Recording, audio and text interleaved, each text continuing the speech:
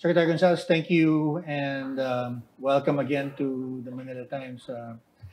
Um, we saw your interview, and so we're glad that you also made time for Manila Times to talk about issues of the day.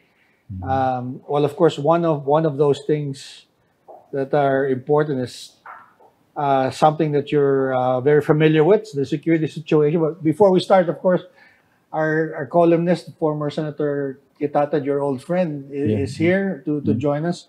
So our Malacanang reporter, Tina Maralit, and reporter Franco Barona. So maybe you can give us a briefing. And I know you're still in touch. Your prediction to me last Thursday proved to be true, but I let that come from you. What's your reading of the situation today? So there's securities in the news these days. Well, the security sector, especially the Defense Department and the Armed Forces of the Philippines, one of their major tasks is to really make sure that things are as normal as possible. So even if there are incidents like that there seems to be some we're talking about the grumblings. Some kind of grumbling. The prevailing attitude of those two institutions will be normalize the situation as fast as possible, and we see that happening. No? So as far as the grumblings are concerned, I think it will die down. Okay. For a while, unless new issues surface. Right. Well, I heard you mention that that all of these problems should be resolved by Congress. I think you were alluding to the new law. Oh yes. That was passed, right? And that was, I believe, if I understood you correctly, that was one of the issues that was causing all of these things. And of course, the turnover in the Chief of Staff's position, recently the National Security Advisor's position. Well, you see, the new law, I think, will affect greatly a few of the classes in the PMAers. Some classes will be affected. Their career path will be affected, especially when you freeze some movement of promotions. And if the law will be followed as is, several classes will definitely be affected. Although what I'm hearing is that Congress has become sensitive to the problem, and they will be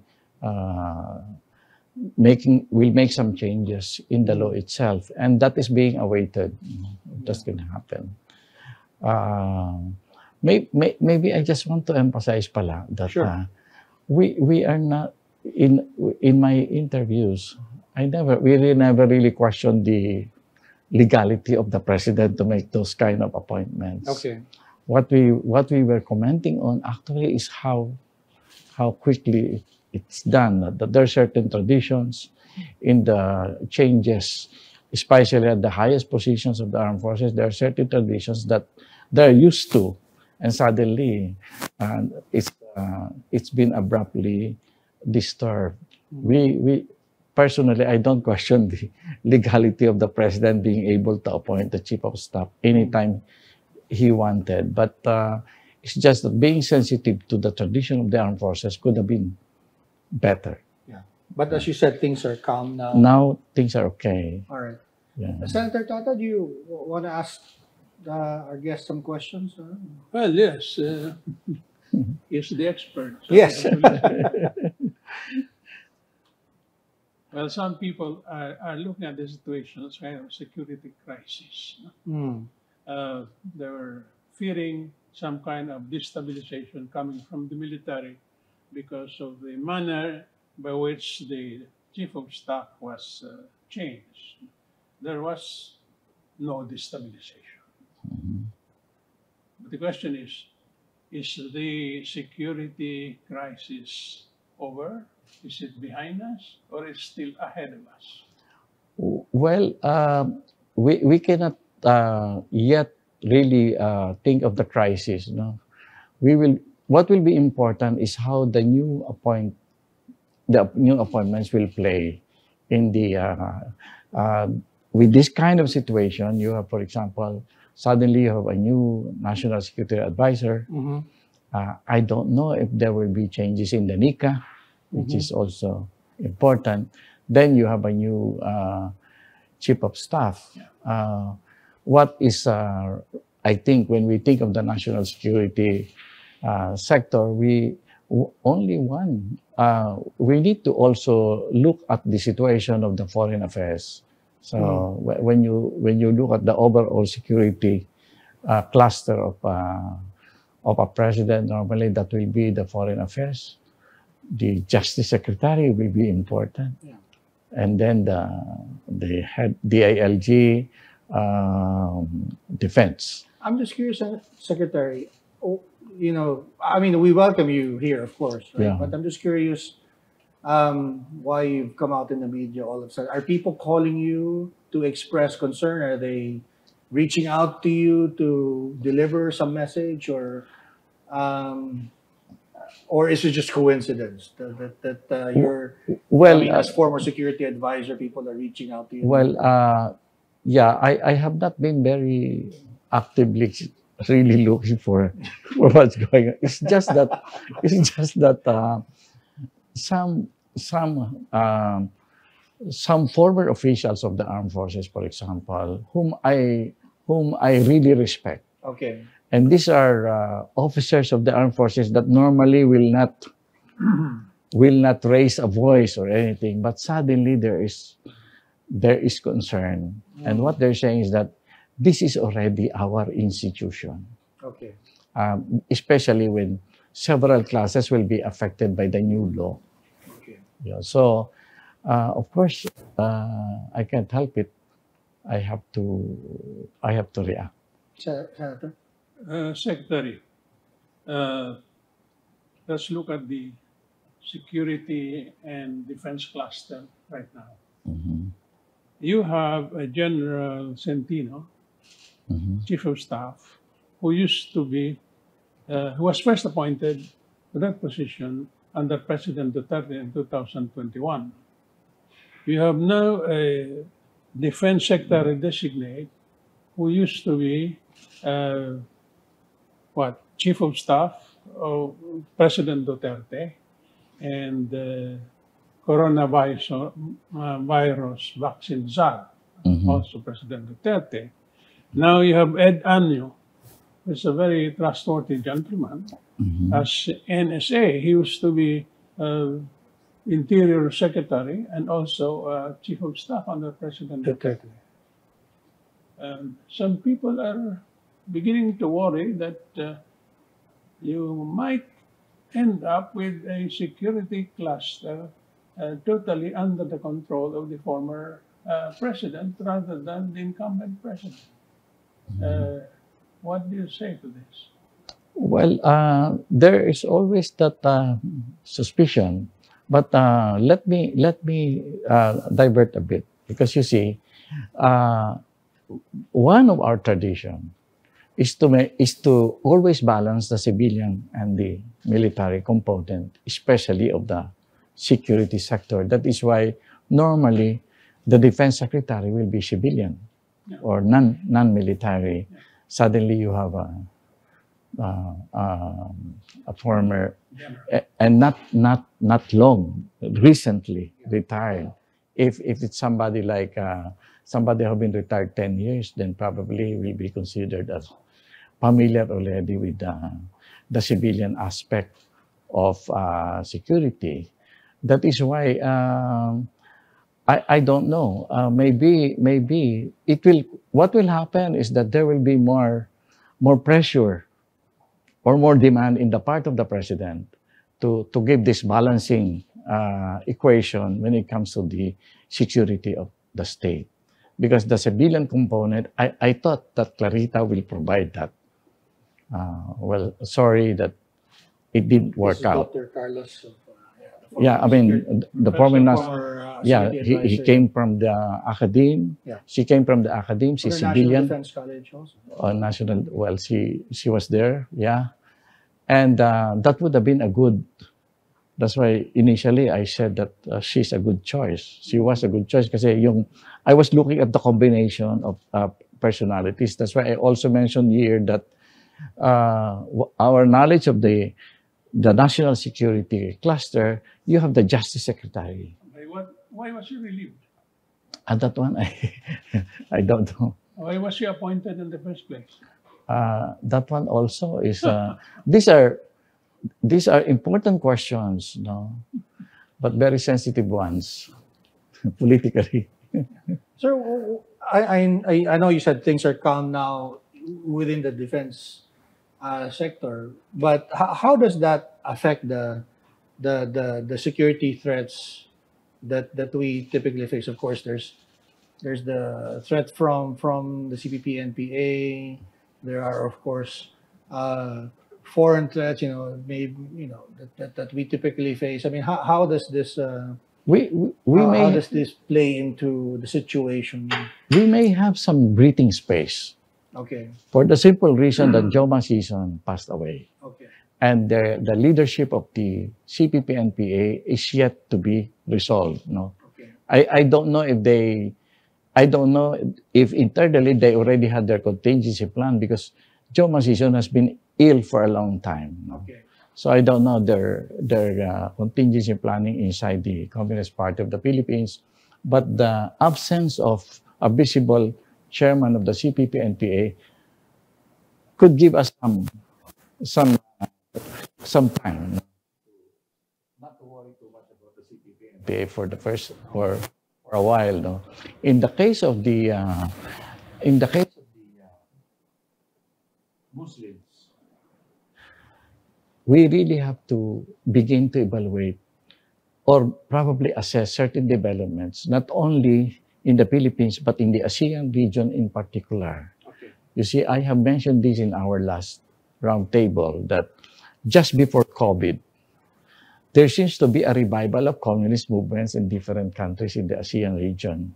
Okay. Most of them are almost dead, but they're being revived. And what was disturbing that we have noticed is that these revived small political parties in the ASEAN region are beginning to link up with radical elements, not necessarily communist, but Muslim radicals, for example, Religious fundamentalists. something like that. So what is the message there? There were, and if you remember also that during the early part of the and during the first several months, when the President Tatad started appointing key communists, On the cabinet. the cabinet. And if you observe some ASEAN meetings in the beginning, nagsa-side trip yung mga yan eh. Okay. Ang kasama ni Duterte na umiikot sa ASEAN are the former communist secretaries. And they had, I know of a fact that they had a meeting in Laos and in Cambodia during those times with other communist leaders, So there was a move in the part of the region. Now, suddenly, that was stopped because of COVID. But now there's no more, that high alert on COVID is gone. So there's the possibility of movements. So for now, I'm sorry that we cannot really provide a precise reading of the kind of situation we're facing. We have to observe a little bit. But I would really enjoin our intelligence community not to narrow their observation in the country alone. We must think regional. We have to be regional because the conflict that we are speculating or anticipating, especially if you think of China, Philippines, Taiwan, US, that is not just domestic. It will have a regional Global. and of course global. Senator? Well, how do you expect the defense and security sector to be able to support the president's foreign policy vision of being a friend to all Enemy and to an no one. enemy to none? Well, that's a good slogan to hear, but it can't be.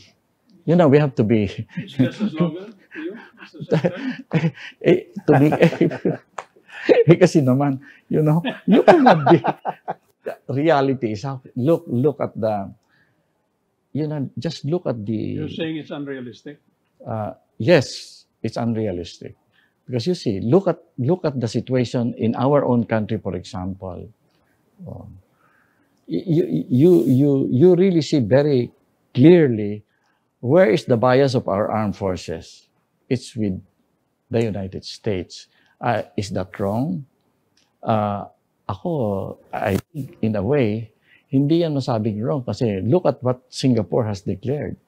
One of the primary sa security nila, one of their objective is how to get closer to the United States and how to win over the United States in this current situation. Singapore never said we're going to be a friend to all and an enemy to none. Precisely. No, they're saying no. We would like to be the friend of the United States. That is their major objective in their national security consideration. So what is the more realistic position now that you would advocate?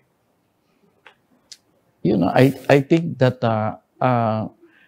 dealing with China will be that will continue to be sensitive.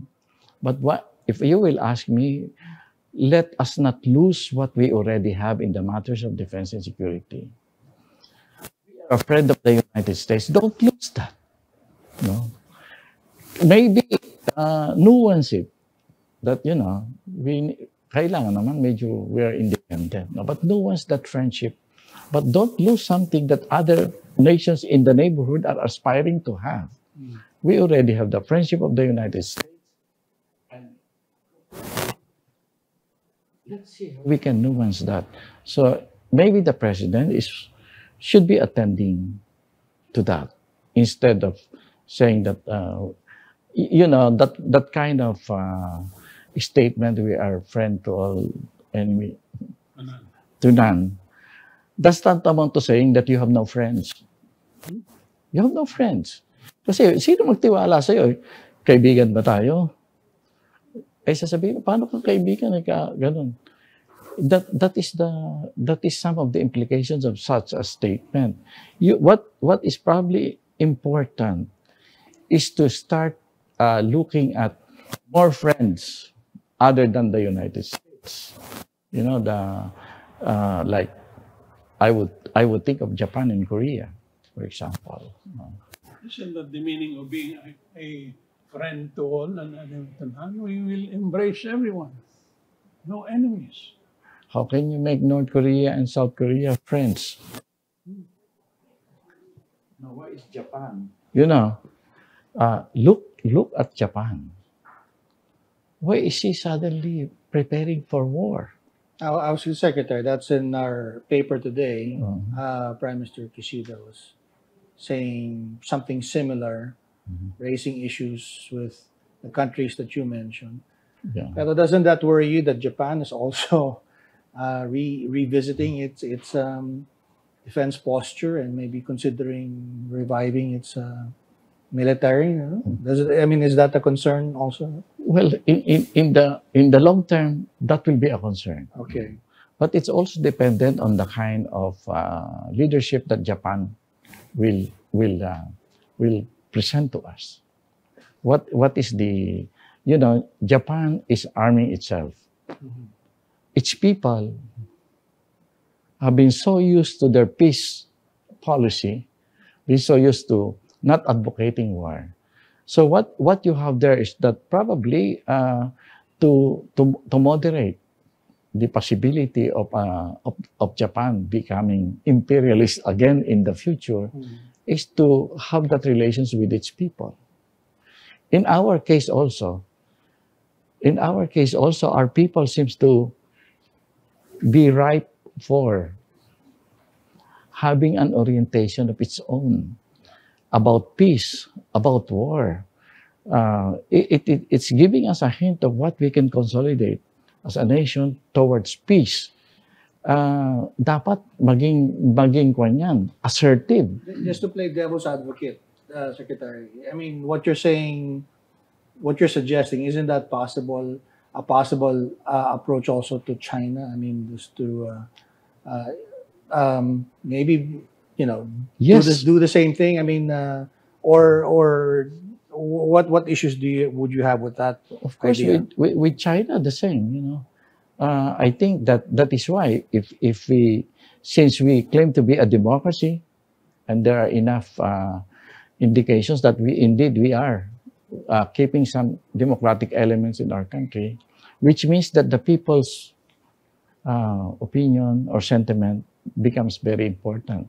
So in the case of China, we can always do the people-to-people dialogue and connections. But obviously, you're concerned there because I'm you very, said that maybe strengthen U.S. ties. But obviously, what's your concern about China?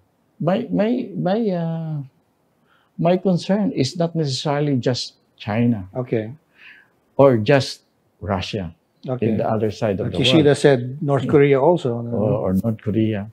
The concern is that it seems to me that the sentiment of those in government all over the world is more moving towards war.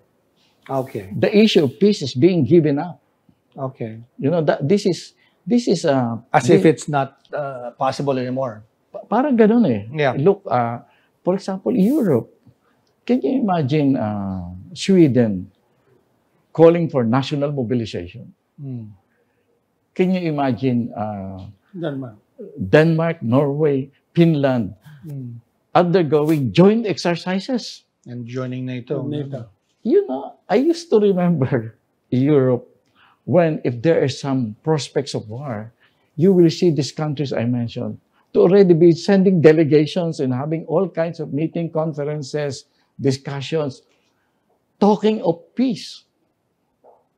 There's no such thing today. What we have is preparations for war. Oh, can you imagine? Nakalimutan ko which country is this? Building a fence sa boundary. Also worried about war. That's why when I was in Spain, this is what I talked about. They're talking of a third world war. I said, excuse me, the third world war you're talking about is not complete. If the war becomes evident in our part of the world, then it will become a world war. In the meantime, this is a Western war. Everybody suddenly are worried that they will be attacked by Russia, etc., etc. So because in our part of the world, it is not as intense yet as the one you're witnessing in Europe. I am not saying that peace has a better chance in our part of the world, but because of the level of intensity between West and East, if you want to prevent a world war, maybe help us in this part of the world. Ang problema kasi, I said, if you look at the West Philippine Sea, suddenly we're being visited by British warships, French warships, German warships. Suddenly, Scandinavia is offering us new fighter planes. So what has become the language of peace in the world? These people are coming. Why are they coming? To be malicious, if I will be allowed to be a little bit malicious in this manner, everybody wants a portion of the pie that can, of the spot, because right now you can see what's happening in Ukraine. All the types of weapon systems are being tested in Ukraine. And really, every major arms manufacturer is sending their prototypes in Ukraine. And the offer is just like what's being offered to us today. That's why we really need to stabilize our armed forces, because they are at the center of this. You see, they are offering us new weapon system. It's being delivered to Ukraine, and they're saying, don't worry about the payments, because it will be paid for countries like the US. So, yung mga weapon system, libre. ganyan ang mangyayari sa atin. You know, I'm a little bit worried about our armed forces. Sana balansehin yun. That's why we need yung composition ng ating sector. Kailangan merong civilian components. So, Mr. Secretary, it's not quite true that countries or world leaders are afraid of war. They're rushing to war. They want war. And probably this is because the world economy is in trouble, and it's the war economy that they think will be able to solve their problems. That is why Is that what you're thinking? that is why, because that's why I don't know, I'm too idealistic in this matter. But this is the reason why we begin to mention this, because other peoples of the world are beginning to react to this. There seems to be a very powerful sector like the war manufacturers already influencing their own government. You know, there's a big divide there. Kaya yung decision to have more equipment being shipped to Ukraine, I think that is not just the government of the United States. I think the lobby groups have to be Global. yeah, yung may maraming lobby groups yan for war. You know, we are entering this possible situation in the world that nagdo-dominate yung war as a way of, I don't know, what are we trying to solve with war? No. But you were saying that you were talking about your meeting in Spain, and you were recently elected to a position. Could you talk about that organization and maybe the discussion in that group? Well, I attended the Congress of the Socialist International. Okay. The word socialist is a bit difficult to mention, especially in our country, because it's always mentioned as if it's communist. But the Socialist International is actually an aggregation of social democratic and labor parties in the world. Okay. There, if I am correct with my memory, it's about 140 or 160 political parties all over the world composing the Socialist International. I know the Socialist International to be always in the forefront for peace. Okay. You know, I remember Willy Brandt, Olof Palme really rushing to the Middle East, always addressing the conflict of Palestine and Israel, things like that. They're always there. Troubles in Africa, they're everywhere. That's why I'm saying, what's happening to us? You know, the social democrats, democratic socialists in the world are beginning to prepare for war. So where's our missions for peace? That's why I explained this to our comrades in Spain. Fortunately, the president of the Socialist International now is the president of Spain. And when I talked to him and his assistants, they seem to be very, very apologetic on what they did to the Philippines during those many, many centuries ago. They said, you know, that part of our history is the disaster period of Spain. That's how they call it. It's the disaster period of Spain. Sabi ko, not really naman. I mean, not 100% disaster, because in the case of the Philippines, we became Christian, and we appreciate that.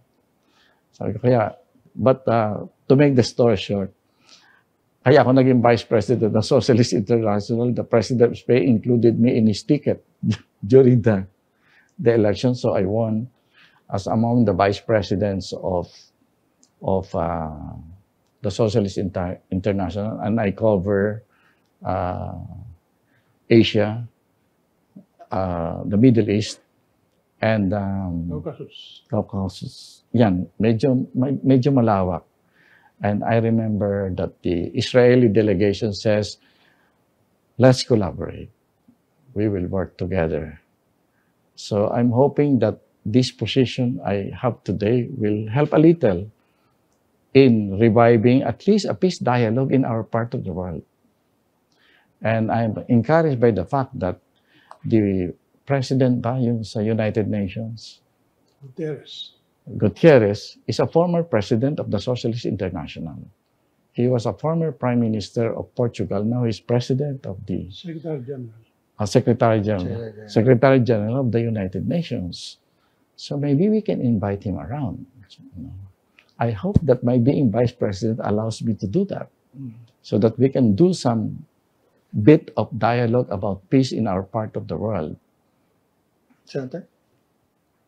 Well, if you were given the opportunity to talk to President Marcos, who is now in Davos, what would you like What would you to advise tell him? him?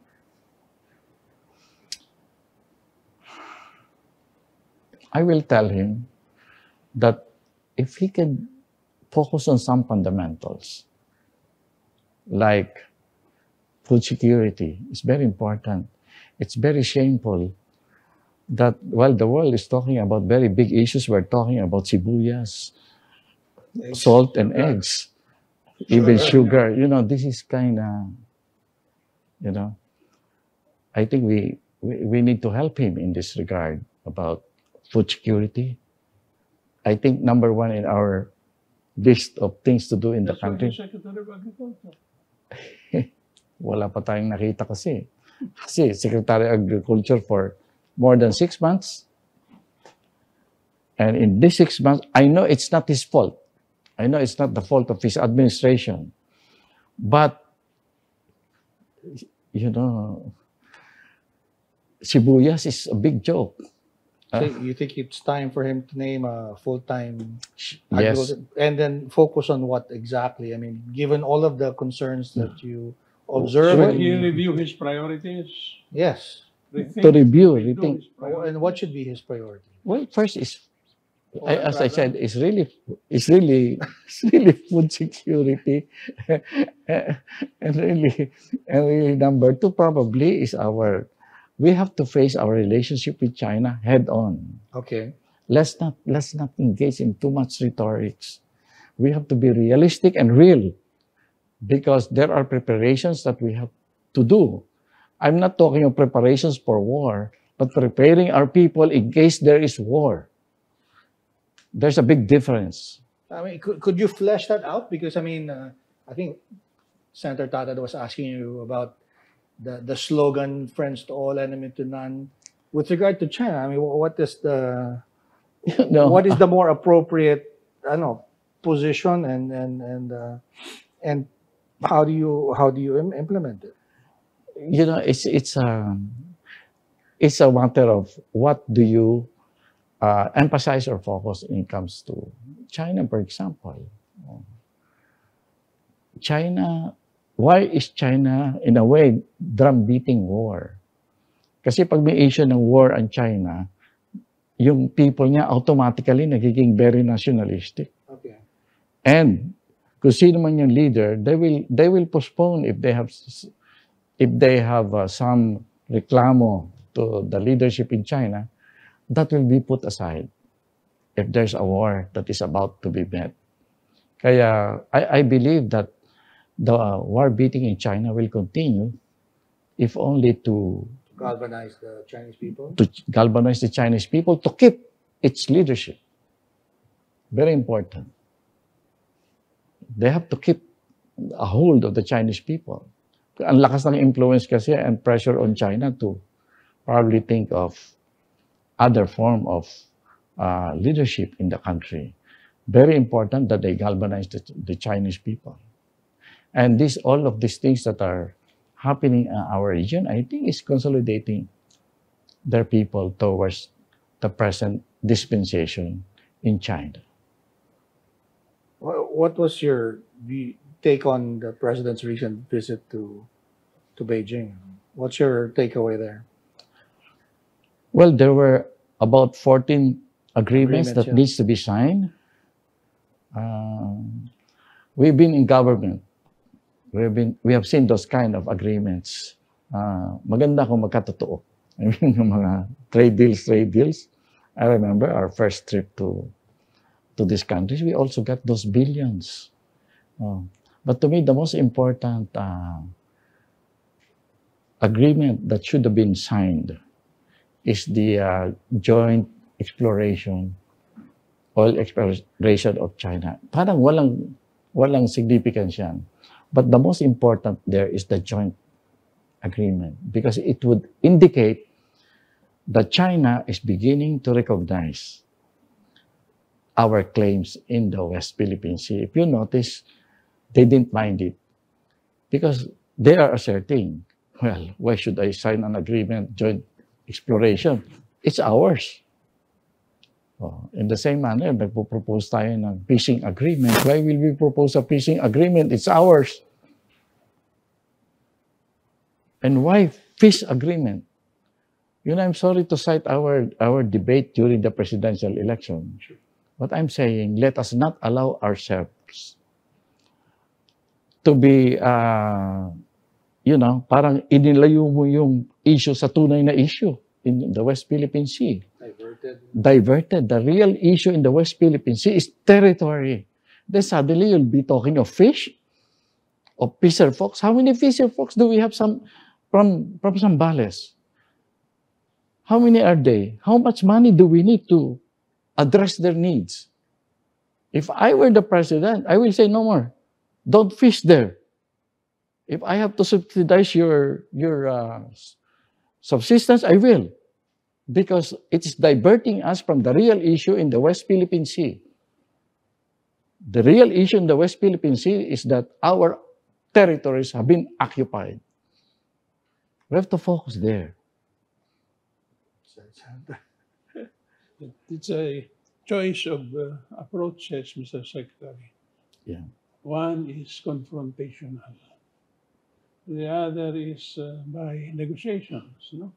Okay, you're talking of fishing. It's a baby step towards something bigger. But you cannot go there and say, okay, President Xi, we want to assert our rights, our territorial rights to these areas. So we go to what? The International Court of Justice? Well, we already did, and we won. No, that is an arbitration. Yeah. Well, what I'm saying is that, for example, in this issue in fish, okay, but always mention that we have an issue that is higher than this. Because alam mong nirereklamo ko, Kit, is not what you are saying na baby steps. Yes, I agree. Ang nirereklamo ko is that our own officials internally in our country is really putting aside the major issue and focusing on a minor issue, which is fishing. I don't want to criticize other members of the national security sector, but you see, all of them are talking about fishing. Franco, you want to ask something? Sir, do you think the creation of the National Task Force on Rescue Fishing helped alleviate the situation? Well, it is important that we have that kind of at least focusing the issue. Tingnan natin yung agenda ng National Task Force. What is the agenda of that? What is number one in the agenda of the task force? So what do you think should be the action points of that National Task Force? I think that the National Task Force should really work with the foreign relations. Ako, if I will do something, I will consolidate ASEAN. You know, the West Philippine Sea issue is not our exclusive issue.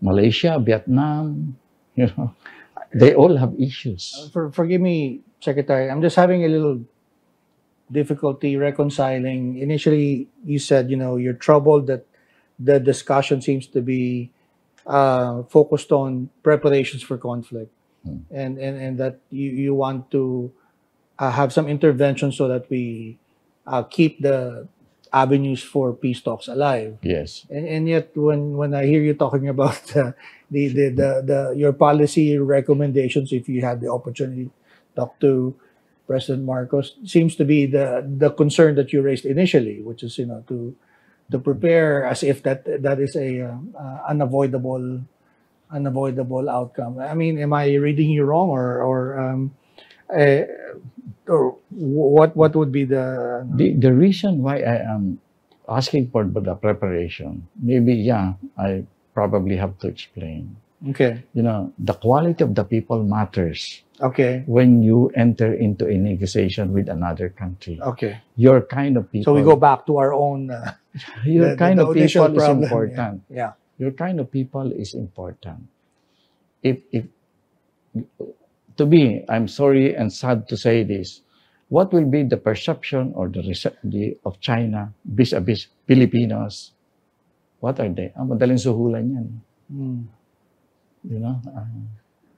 Utusan natin yan eh.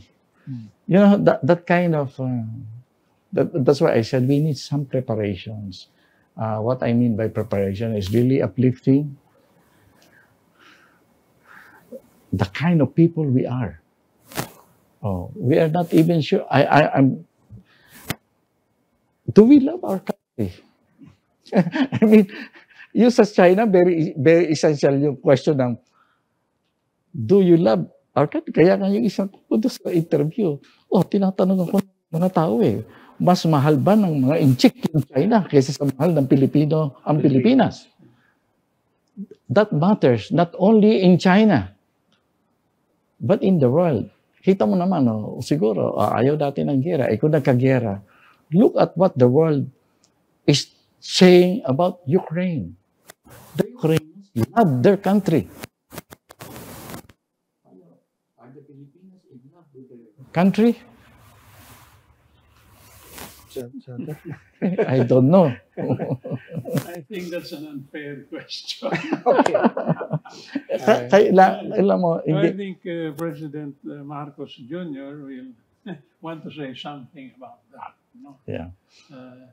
Well, obviously, we have certain defects, certain weaknesses, but our people in the service are trying to do their best. But we really need, what I think we need is a roadmap, a clear and distinct roadmap for everyone to follow. Given our limitations, not easy to have a perfect roadmap, but we should have one. Yeah.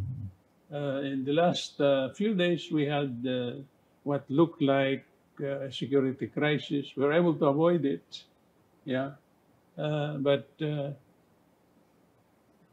was thinking, after only 6 months in office, this president does not have to face a crisis similar to the one faced by his father 36 years ago, after serving the presidency for 21 years. But the fact that he's facing the problems that he's facing right now seems to me to indicate that there are certain important things that he failed to do at the beginning of his presidency, and which he should return to and do right now. Now, you were a former. What are these things? Yeah. You were a former cabinet secretary, former senator. Yes. If you had the opportunity, I mean, I'd pose your question to you. You were asking Secretary Bert kanina what he would advise President Bongbong Marcos. What would you say? I'd sit down with the president. I think the president should broaden his area of consultations with his friends and former friends. No? Okay. Yeah, you referred to me as a former cabinet member. Yeah. There are other former cabinet members who are still around, who are eager to help if they can, if they are asked. But have they been asked? Have you been? Unfortunately, no. Okay. I mean, I hear two veteran colleagues of mine saying, we are just one phone call away. Why are we not hearing anything from the president? At the same time, there seem to be a number of unnecessary mistakes arising from lack of consultations, inadequate human relations. Very good. Yeah. For instance, in the case of this Centino Bacoro affair, Yes. I mean, that ruckus could have been avoided if there was adequate consultation. I mean, you could have told the general, we have to do this. Yeah. It's necessary that they do this because of the morale in the armed forces. So, naiwasan sana. Of course, all the speculation that the PNP chief had to issue a full Courtesy red red. alert. No? Oh, the red Of course, alert. Jan Asurin denies it, but regional commanders have confirmed that there was an alert, and that all because of the supposed resignation Courtesy red. of the DND officials, because the resignations have been confirmed. But, so in the meantime, the president is traveling. Nobody has raised this question frontally, but is it absolutely necessary to be traveling at this time when he is having all these problems that have remained unsolved? Mao Zedong never left China during all the years that he was, telling his young people to read the Red Book. So, what is the agenda? What is the program that he's trying to introduce to the world through these foreign travels? We don't know. Well, he said to convey that the Philippines is open for business. Has it ever been closed? What's your take? Yeah. Sir Bert. I agree. Okay. I agree with Senator Kit. He has to really start recognizing the fundamentals. Dati, I'm complaining that we Filipinos are very good at analyzing problems and not having solutions. Okay. I think we are at a point wherein we really have to re-evaluate pati yung pag-examine lang ng problema. Okay. I think we are not on the same page when it comes to the problems facing the nation. Sorry that we have to go to the beginning, analysis of the problems. And Kit has said that there are so many. What will be next to, kunyari, yung armed forces, na calm down natin for now. But some retired officers are telling me the former president spoiled the armed forces. Now, can we continue to spoil the armed forces? And is that the route that we need to take? Hindi ba dapat love of country, service to the nation, dying for your people? Nawala na yan puro. Can you imagine? Run out of money, Mr. Secretary, you can no longer continue spoiling them. That is why. That's what I'm saying. These are questions being asked by officials, former respected officials of the armed forces. What happened to our institution? So, walk us through the possible consequences. So, as you said, there are some distractions going on domestically. You mentioned these flashpoints in the region. This growing mindset that you observe from Europe that's more geared to conflict rather than peace. What's the consequence? Walk us through what are the scenarios here if there are no interventions done. Ang problema talaga yung sinasabi ni Senator Kit. Okay. Our kind of leadership is not yung consultative. Okay. Our kind of leadership is Emanating from one. From one person. So yan, tignan natin mabuti kasi kung magbabago si Bongbong, you should listen to what Kit has said about consultations, about mobilization. I remember very well, I have a friend in Sweden, and I said, how great is your president, si Olof Palme? Galing. And what the guy told me, no. Olof Palme is not that intelligent. He's not that great. But there's one thing that Olof Palme has that we have as Swedes. He is able to gather people to work together, bring people together, and provide a direction for Sweden what to pursue. Yung hinahanap ni Kit na blueprint, roadmap. Those are important. Sa leader manggagaling yan. For example, kami nila, my friends who work in national security, we understand that generals are trained to obey orders. So if there are no clear orders, you can imagine what will happen to the country. I used to comment, I know some personalities serving both in the past presidency and today. Sabi ko, sayang naman these generals, because they are being asked to do things that they are not trained for. For example, policy formulation.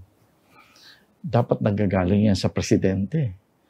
So kung anong ino-order niyan, yun dapat ang nangyayari. Kung walang order na maayos, during the last presidency, mukhang yung mga general, pinabayaw, kayo nang bahala mag-isip. Cannot be. Because that is not their training. Kaya ganito yung takbo ng sitwasyon natin. So many problems that we're encountering today is because of lack of sustained leadership all throughout, from one administration to the other. Ngayon, we have a president that is new. Bagsak sa kanya lahat yung resulta ng past administration is in his lap. And I believe that these problems he's getting are very serious problems. How do you go about it? Mobilize the nation. Ask questions. Ask help. Senator? Well, what should you do? Yeah, where does he start? Maybe the question is, what do we do? Okay. Well, to begin with, most leaders, when they're elected, the first mandate is to form a government. Right.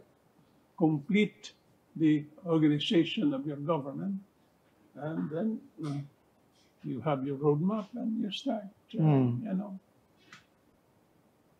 moving things. He has not completed his government. Yeah.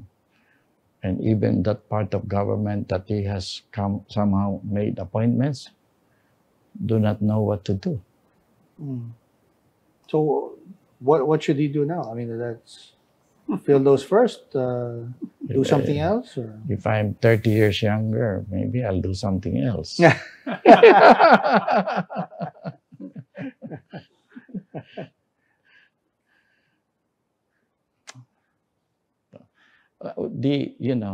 One good thing that I saw is that the president reacts to pressure. Okay.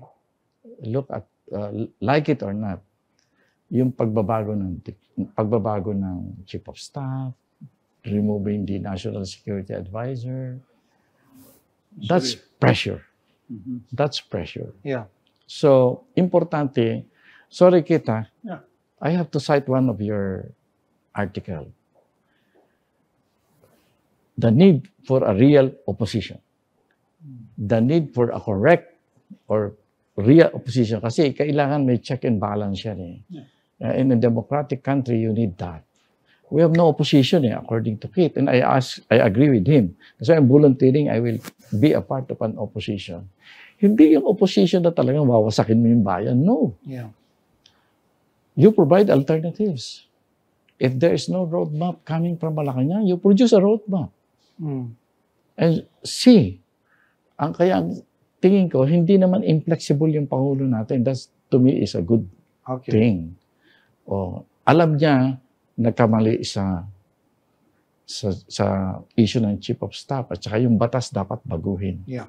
And that is because of you know, we have not seen this, but the lobby inside the armed forces was very intense on this matter.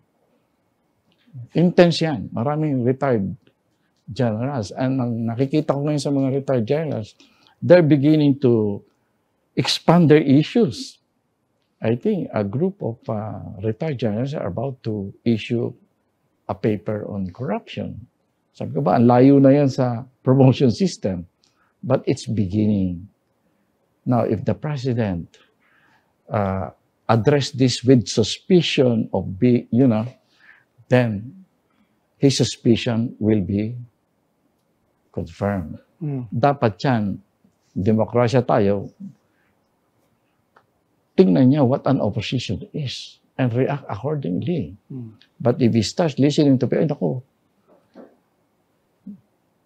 conspiracy yan, ganito yan, walang nangyari. Yeah. Tina, you want to ask something? Sure. Do you ever see it happening anytime soon? President Marcos will take a page out of former President Duterte's playbook of appointing ex-generals to more positions in government. If just to appease you. To calm down the simmering, If you look at what's going on, it seems to be moving in that direction. Okay. Sayang. Well, I think that's what the senator was asking you earlier. All of the former Duterte people are back. They're good people, huh?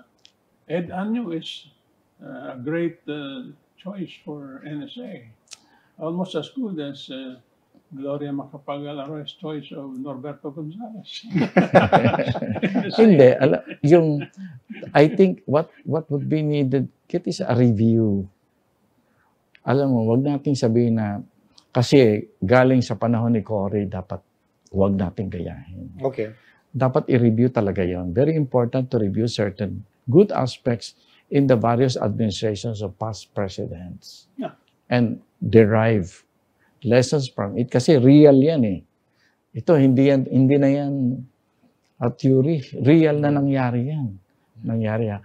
How was the armed forces handled during the time of President Cory? To me, I will recommend that for study. Malaking nangyari. President Cory Aquino did not bribe the armed forces. She did not spoil them. They spoiled her. Because she spoke of what the armed forces should be. Ibinalik lang, alam mo si President Cory, konsepto lang naman ang pinuhudan niya eh. What is the armed forces? Ano ang mission ng armed forces?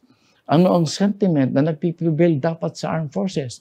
Love of God, love of country, defending your people.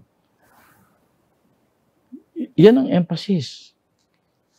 And then, on the other side, ang sinabi naman ni Cory sa officials, nobody speaks ill of the armed forces. We must help the armed forces regain its respect from the people. This is Cory. I was there. Kaya alam ko yan. Ni-restore yung institution, ibinalik yung respect. Yeah. And that was okay. And President Ramos, talagang ginawa lahat yan. No? Yeah. Ni-restore ang promotion system, ni-restore yung, talagang ibinalik yung practice ng traditions of the armed forces. That is why na-alarm yung mga officers today, pati ako na-alarm because yung important traditions that were re-established through the years until FBR actually, ni-restore lahat yan. Kaya yung armed forces, nakita nila, ito kami. We are really the defender of the people. We represent what is best for our people when it comes to honesty, discipline. Kita mo, ako, I was placed in so many positions by GMA. I didn't care much. But when it comes to becoming Secretary of National Defense, I have to admit, I liked it. Why? Because yung nagsiserve sa iyo ng mga armed forces, Nag-i-speech ka pa lang, yung policy declaration mo doon, isinusulat na. Ginagawa na ng oplan. At kahit matulog ka, sila hindi natutulog. Because they were restored to that kind of human beings, of public servants. They are the epitome of authentic public service. Nagawa ng 2 presidente yan, magkasunod. Na, first, degenerate dahan-dahan. Ngayon pagdating dito, you see, you know, I do not want to criticize our president kasi overload, yung dami ng problema niya. Pero yung bigla mo, pinalitan yung isa, pinalitan mo ng kabila. Na no notice, in fact. It happened twice. Yeah, can you imagine that? Anyway, I think we have to learn from other countries. Also. Halimbawa, sa Amerika, you travel to America. In every airport, during boarding, announcement says, members of the armed forces will be the first ones to board. They pay so much deference and respect to their military men. No. Totoo This is yan. something small. Kung magagawa natin dito yan, malaking bagay. Alam mo yung nangyari nga nun, Kit, to presidency, ganyan yan. We have learned to respect the armed forces to the point that we always think that they are the ones to do what we, the people, must do. For example, change of government. Oh. Bakit lagi tayong tingin, sana, sige, sali tayo, kudita ba yan? We are always looking at the armed forces to be the one to do things that should be being done by the people, by the organized citizenry. But we don't have that now. Well, Secretary, thank you very much for your time. But before we conclude, any final thoughts? I think I'm a little worried that instead of clarifying issues, we may have confused it because we have too many subjects. So, how do we distill it? What's the takeaway that you want to leave behind? Well, very important that we give a message to our president, no? And that is without causing a suspicion that we're out to oust him. okay. No? The problem of the nation is talagang huge. He should Pay attention to it. pay attention, consult his friends, friends of his friends. Yan sinasabi ni They're just a phone call away. As Yeah, do that, no? Huwag ka siyang, at saka, you know, what is so disturbing is that, you know, when I was exiled in Europe, the Europeans are very particular about immediate family interfering with governance. Very, no. Eh ngayon, lahat ng chismis tungkol sa immediate family leading the nation instead of the elected one. I think that has to be addressed. Thank you very much, Secretary. Thank you, Sir Tatad.